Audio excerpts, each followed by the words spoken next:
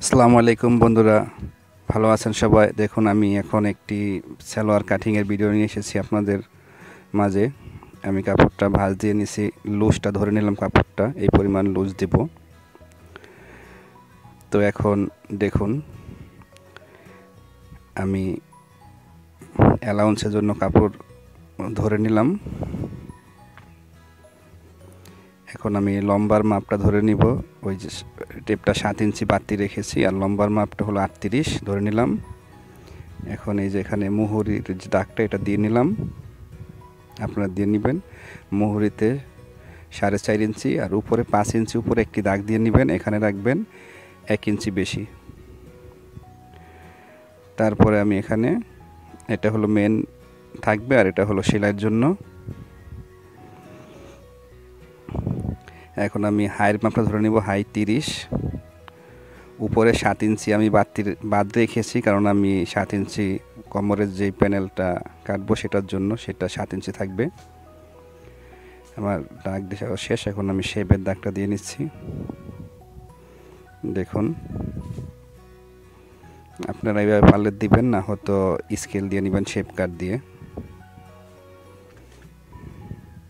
আমি এখন কেটে নিচ্ছি। দেখুন, কাপড়টা অনেক হার্ড, মার্ক বেশি।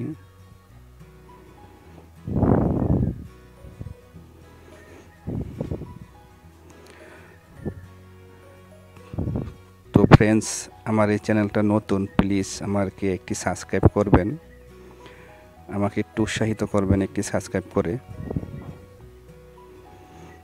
দেখুন, আমার কাটিং হয়ে গেল। আর এই সালোয়ারটা আমি শেপ করি নাই, কারণ সালোয়ারটাকে পট্টি দিব। পট্টি কাস্টমার যিনি, তার সালোয়ার যিনি পট্টি চেয়েছেন।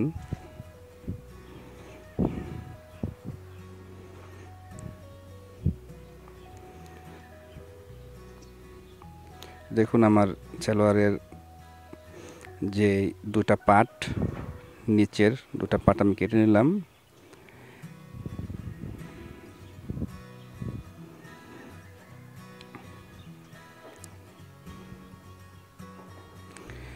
আমার নিচের পার্ট দুটা কাটা হয়ে গেল। এখন আমি কোমরের কাপড়টা কেটে নিব।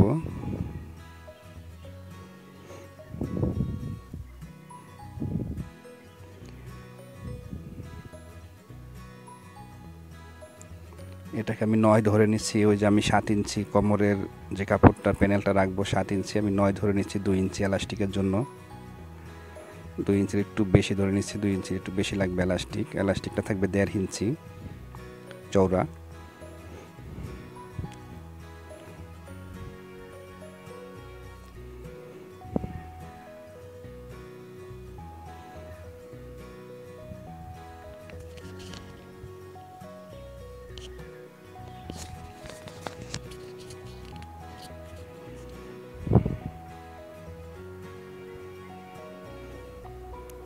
বন্ধুরা, আমি এটাকে 20 ইঞ্চি থাকবে লুজ, আর আমি সেলাইয়ের জন্য ধরে নেব একটু। আমি 21 ইঞ্চি ধরে নিচ্ছি, এটাও সেলাইয়ের জন্য।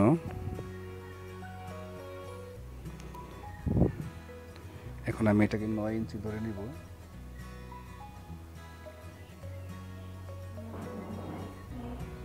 9 ইঞ্চি 7 ইঞ্চি আমার থাকবে, আর 2 ইঞ্চিতে আমি এলাস্টিক জয়েন করব, রাবার।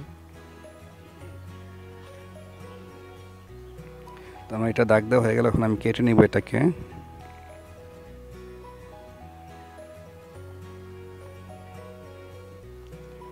আমার সালোয়ারের কোমরের কাপড়টা কাটা হয়ে গেল। এখন আমি একটি পট্টি কেটে নিব। যেহেতু সালোয়ারটা পট্টি হবে, আমি শেপ করি নাই, হাই এখনো শেপ দেই নাই।